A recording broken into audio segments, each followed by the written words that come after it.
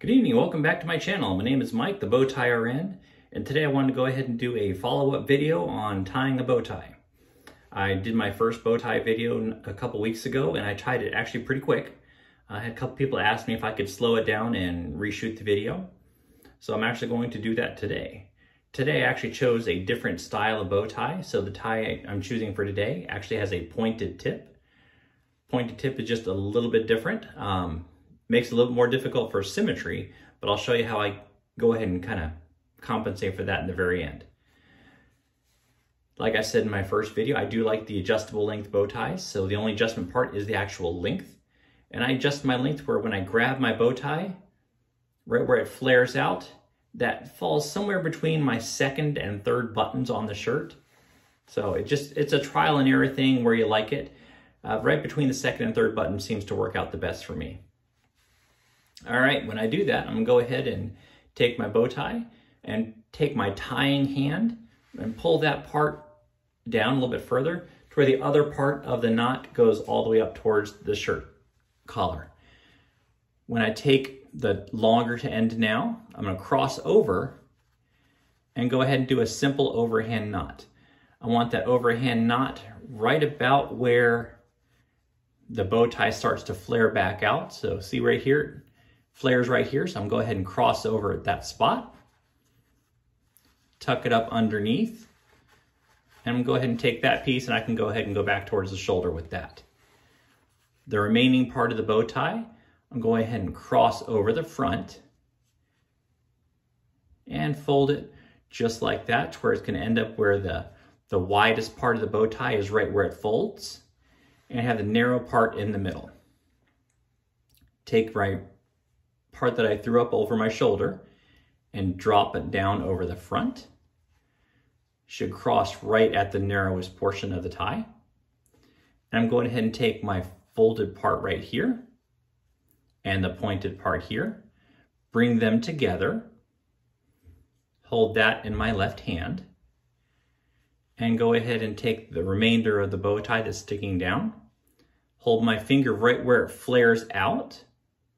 So we're narrow, narrow, narrow, flares out all the way and starts to get narrow again. I'm gonna go ahead and keep my finger right where it flares out the most. Go ahead and fold back towards my neck. So I'm going to take my finger, tuck it into the bow tie, fold it up underneath, again, fold it up underneath, and point that towards my knot. So I've got my finger pointing towards the knot right where I'm gonna tuck it through.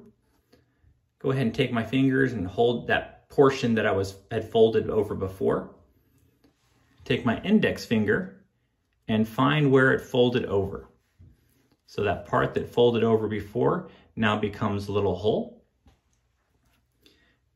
Take back that folded portion of the knot. And I'm gonna take my finger that I folded up in there, put those two fingers together, poke it through that hole, kind of work it through there. All right, I've got that folded portion. I can grab that again back with this hand. And I've got that portion that I pulled through. So I've got a nice fold there. That's gonna be the flat part for this side. The flat part for the other side is already folded up in my hand. So I'm going to take the flat part, the pointy part, and now I've got both sides of my knot. Go ahead and take both flat portions, kind of pull them tight a little bit, work it back and forth, flatten up that section that folded over, and keep that nice and flat. And I'm going ahead and kind of tighten it up, hold the flat parts, pull it back through till it's a little bit straighter. Look back in the regular mirror. Sorry about that. So, pull it just tight one more time. All depends on how tight you like that center piece of the knot. I don't like mine super tight because when they're super tight, they're kind of small. I don't like that to be too small. What I do like though, is I want the pointy parts to poke out past the flat part, about the same on both sides. So that's where I kind of get back that little bit of symmetry. So I've got flat portions, one in the front, one in the back, pointy portions, one in the front and one in the back. They kind of look pretty much the same on both sides. From a distance, a little bit hard to tell that it's actually is flat on the one side, but all put together, nice and tight. Slightly closer look. There we go. This portion of the knot is nice and flat.